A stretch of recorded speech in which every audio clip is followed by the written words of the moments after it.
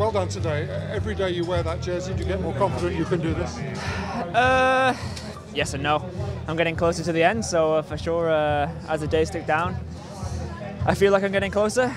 But we have a very difficult few days coming, so I'll be careful and we'll see. For British fans, this race was going to be all about Chris Froome, wasn't it? You've really turned that on his head. I don't know. I always thought this race was going to be a good one for me. I prepared all year for this. Yeah, of course, Froome is the media star. He's won many races and many big races, so it's normal. For all but the most dedicated fans, they may think this has slightly come out of nowhere, but has this been a long time coming? I think so. You know, from the very start of my career, I've had a slow build-up, and I think we're seeing the final steps now. Might this be the first of many for you? I hope so. Thanks Simon, very much. are you interested in a fourth stage when in pink? We'll see. It will be difficult. Tomorrow is the only day that I know the final climb, but I'm expecting a breakaway. Do you know what stack you will be breaking if you win a fourth in pink? I have no idea. I'll have to get the stat guy soon.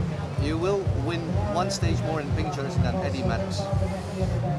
Yeah, it will be a great achievement, but my personal feeling is that it will be difficult to achieve that. I don't, especially not tomorrow. Simon, it was a bench sprint today, but I guess it has been really stressful, especially at the beginning.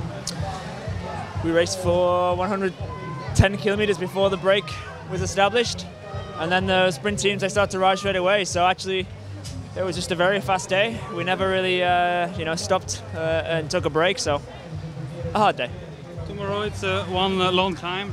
What do you expect? Normally it's good for the time trials, but so far we saw that you were really good at it too. Well, tomorrow is the only climb that I know. I've recon this climb. Look, it's going to be difficult, but I don't need to do anything now. I have almost a minute advantage. It's not up to me to attack and to be aggressive anymore.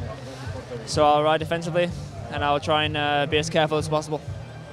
Simon, Domenico Pozzovivo told during the rest day that tomorrow's uphill could be great for Dumoulin. What do you think about it? I agree. It's a very steady climb. There's really no changing gradients. I think that suits him.